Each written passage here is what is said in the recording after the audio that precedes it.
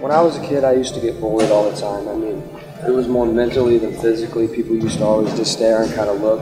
It made me feel awkward and just kind of embarrassed about it. I used to hold my nub in my pocket. You can't listen to bullies because bullies don't know what you're capable of. God made you this way for a reason, and you're able to do anything you want to do. You just have to know, you have to have the self-confidence that you're the only you that God made, nubs and all, and nubs rock. The way you put out and you're comfortable with yourself and you're happy, your light shines. It shines and it puts others at ease. You know, I'm proud to have a nub. I'm proud to have one camp. I mean, I got in the gym, I got bigger, I played sports, I made friends, so, you know, there's really nothing to be embarrassed about. Be proud of what you have. Actions speak louder than words.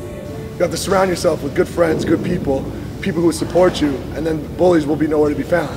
You can really kind of control and have power over how others treat you by how you believe in yourself. When someone bullies you, just walk away because God made you like this for a reason. That's it. It's just all these people that they don't know exactly what another person's situation is. So instead of asking questions, they are ignorant about it and they just try to make words.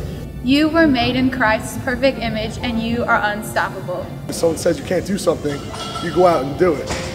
If someone says you can't play football, you go out there and you play football. Bullying comes from insecurities. So when someone bullies you, stand up for yourself and tell them the differences and tell them God made you that way for a reason.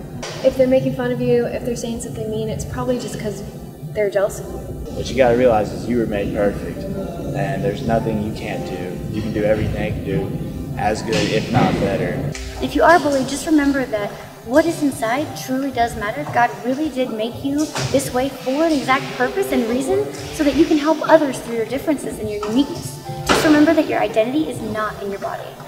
You have to have that confidence and don't let anyone get you down because we love you and you're the best ever. You're awesome and you're doing everything everyone else can do. So just be you. Don't be self-conscious. Just have fun and surround yourself with people who accept you for who you are. Be who you are and do what you want to do and don't let them stop you.